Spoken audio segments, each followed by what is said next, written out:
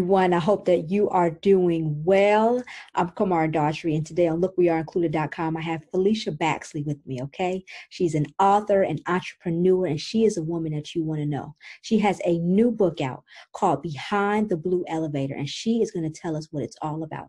She started writing this book in January of 2021, and as you can see, it's February, so it does not take long for her to write. Felicia, how are you doing today? I'm good, Kamar. How about yourself? Listen, no complaints. How has the pandemic been going, especially for an entrepreneur?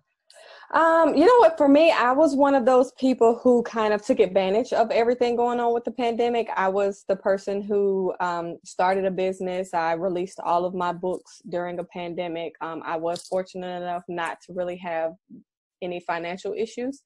So for me personally, it has been going well. It's been allowing me to kind of allow all my creative juices to flow, if you will. But I don't, I know that a lot of people can't say that, but for me, it's been pretty chill. Well, I'll tell you this. A lot of entrepreneurs and a lot of, I could say millionaires, take, for example, Madam C.J. Walker. She started off her business during a recession and an economic hmm climb for the country. So I see you and a lot of the people who are in your group, they're doing the same.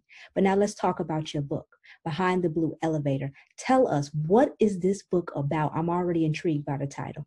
Yes. So this is actually my first fiction work. All of my other books have been nonfiction, kind of self-help Christian lifestyle. So this one I'm most excited about because I was able to really allow my creativity to shine. It wasn't pretty straightforward like nonfictions are. So Behind the Blue Elevator basically follows a young lady named Ella, and she's on her first day of internship at a psychiatric asylum, Wow. which is a outdated term now, but it fits for the book. It's basically a psychiatric penitentiary.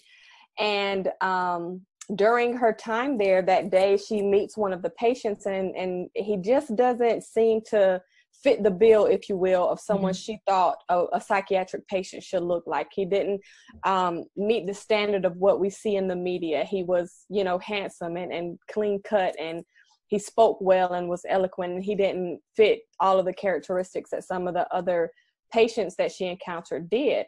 So the book pretty much follows her day, spending a lot of time with him and talking with him.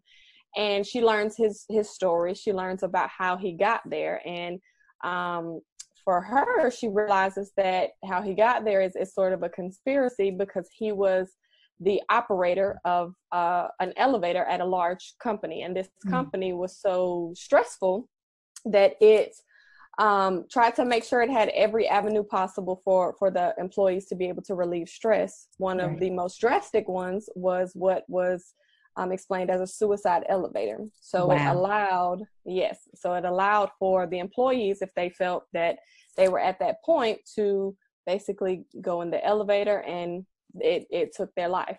Mhm. So the book pretty much follows her through that day. It follows her learning about this, and just what it was like to meet someone, and kind of how it put him there. And like I said, it is a psychological thriller, so there are some twists Right. and turns, and not everything is as it seems. But yeah, that's pretty much the gist of the book. Well, it sounds like that Behind the Blue Elevator needs to be turned into a movie. You have a very, very intriguing mind. You have written over 4 books, and I know that you are a ghost writer. Let me ask you, where did you get the inspiration, the idea to write Behind the Blue Elevator? Ooh, so it's funny. This one typically, and I've had this conversation with a lot of different authors, and every author is completely different. Me personally, I typically, I might get the idea for a title, and then I build the plot based on the title. So I'm more of Right. a title junkie. So I have a notebook full of just titles, have no idea what the books would be about, but I like the title, right? This one was actually the opposite. And Kamar, if I'm to be honest with you, I don't really remember where I initially got the idea. I would like to say I So you're probably telling me that you got a had, psychological thriller and it yeah. popped in your head? Well, I want to say something in a dream inspired it, but I can't remember. I know, and the biggest part of it was the suicide elevator portion, and I'm pretty sure it was in a daytime nap dream. Right. So that's what I'm gonna go with. I'm not too for sure, but most of those ideas typically come to me either through something in a dream, or if I'm on a long trip, just kind of looking out the window. If I'm not driving and something I might see, of like, oh man, just the thought process of what looking at that is like. But yeah, I'm gonna go with the dream. That's probably where the idea originated at some capacity anyway. Well, I'll tell you this, dreamers and creators and innovators, they are exactly what we need, especially in a period of quarantine. Now, let's talk about your virtual book tour. You stopped at lookweareincluded.com and you plan on being on other platforms. Tell us, what does this virtual book tour look like? So this is actually the first time that I have done a virtual book tour.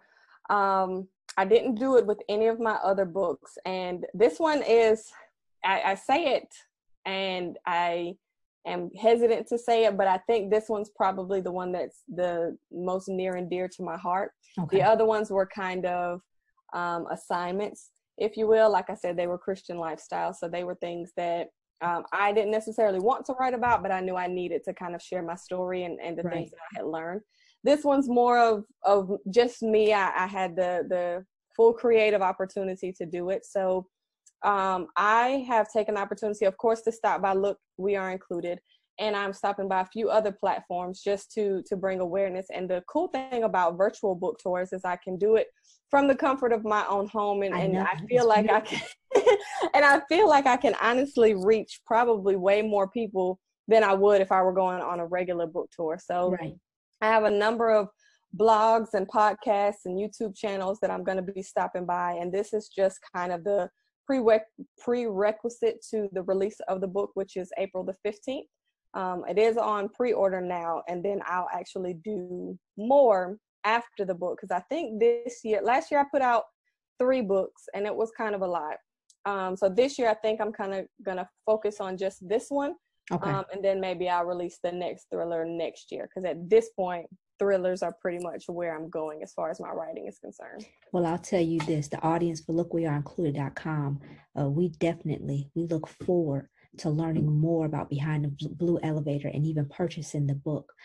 Who is really the audience that you're trying to captivate here? It's a psychological thriller. Of course, it's going to take some twists, some turns, and you're going to have to read it constantly. This is not a book where you can put it down, pick it back up. No, it sounds like you're going to have to stay with it. But who's your main audience that you want to really relate to? So I think my main audience is pretty much women for the most part. I'm pretty sure there are a lot of guys out there that enjoy thrillers as well, but for the most part, I would say it's probably women, anywhere from, let's say, 25 to probably upwards of 50. Just anyone who enjoys a great read, basically. I personally enjoy thrillers. I'm a get on, watch Criminal Minds, Law and Order over and over and over again type of girl. So I feel like anyone who likes that type of entertainment, that's who this book is for. Now, like you said, you're focusing on this book, Behind the Blue Elevator, but what else can we expect from you from this year, 2021? I know it's still February, but you're already pushing out a brand new book that you started writing in January. What else can we expect from you? So as far as books are concerned, I'm not sure just yet if I'm going to release the next one. To be honest with you, I haven't started writing it yet. Well, I have, but I'm still working it out. But there's a potential for the second half of the year to release the next thriller, which will be called The Watchtower, which will be another psychological thriller based in the psychiatric type world. And for those that weren't aware, my degree is actually in psychology. Oh, that's where the inspiration came from. Well, that and I actually struggle with my own mental health issues. So being able to kind of have writing as an outlet for me works. Okay. And it allows me to kind of talk about the darker things that I and so many other people have to experience in our own minds, and bring entertainment to it, but not necessarily making light of it per se. It just gives it an outlet to not have to think about those things in a way that directly relates to me. So yeah, that's the potential for later this year. It will be entitled The Watchtower. I'm still doing a lot of revamping with my actual business. I have a publishing company. I publish only my own work right now, but I do offer writing services, ghostwriting services, as you mentioned earlier. So I am actually writing many other books for a lot of other authors out there. Well, I'll tell you this, you are a busy woman. You are also a brave woman. During this time of quarantine, a lot of people have had some thoughts and some different experiences. They have to say, well, wait 1 second. Either I need to talk to somebody, or since the world has slowed down, these are some things that I need to focus on for self-improvement. So I'm glad that you were able to find this outlet and that you continue to do some really a healthy bonding with yourself, because it's really paying off. If there is anything else that you would like us to know, please share with us your social media handles, because we would love to follow you.